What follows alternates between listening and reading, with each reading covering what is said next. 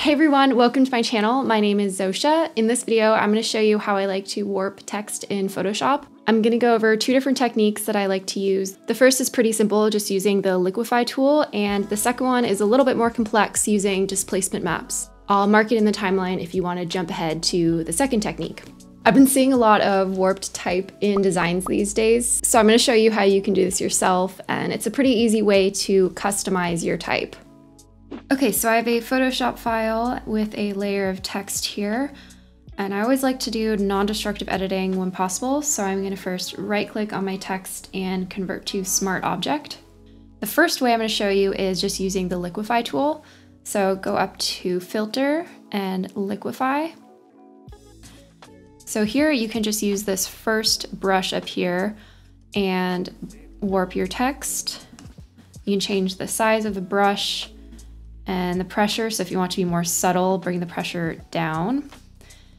And then to undo everything, go down here to Restore All. So let's distort this a bunch.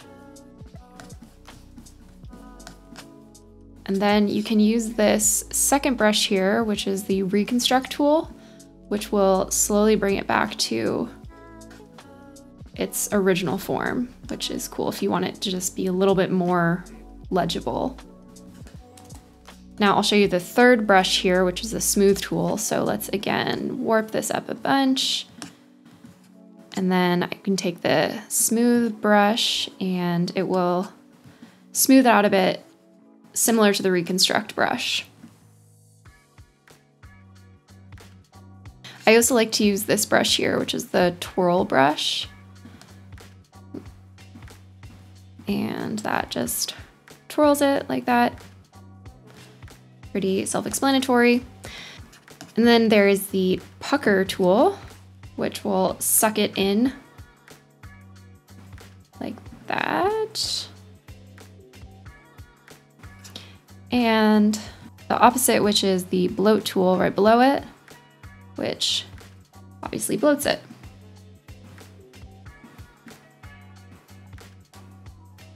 If you want some of the text to not be warped, you can use this brush here, the Freeze Mask tool, and paint whatever you don't want to be warped, and then use a normal brush and warp the rest of it.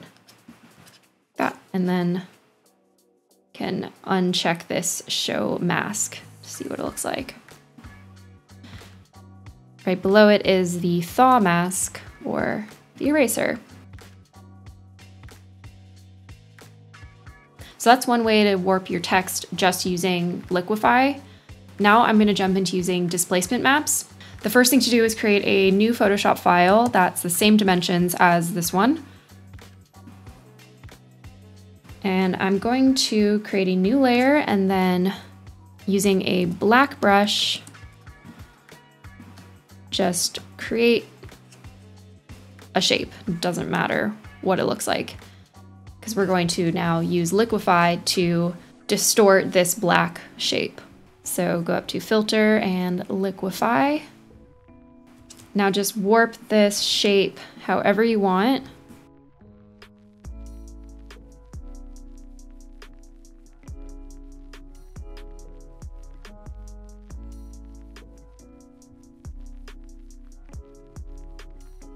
Okay, we'll start with that. Press OK. Now I'm going to save this file as Displacement Map. Okay, now go back to the original text file, and with the text layer selected, go up to Filter, Distort, and Displace.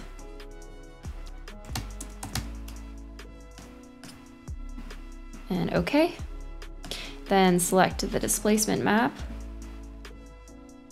The default displacement is very subtle, so let's double click on the displace filter over here and change these values to 100 just to really exaggerate it. And then same file. Then you can really start to see how it can displace it.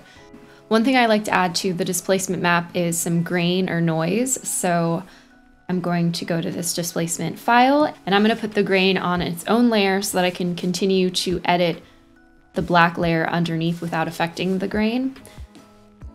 So I'm going to add new layer and choose a color 808080.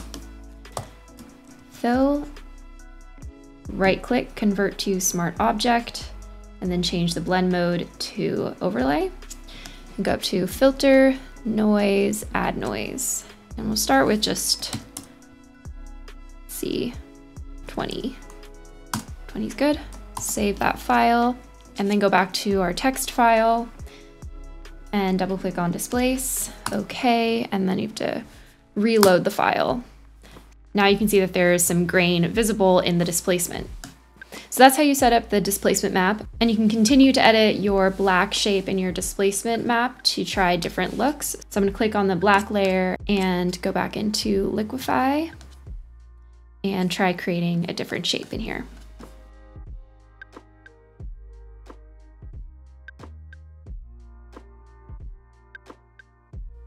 Save, and then reload it over here.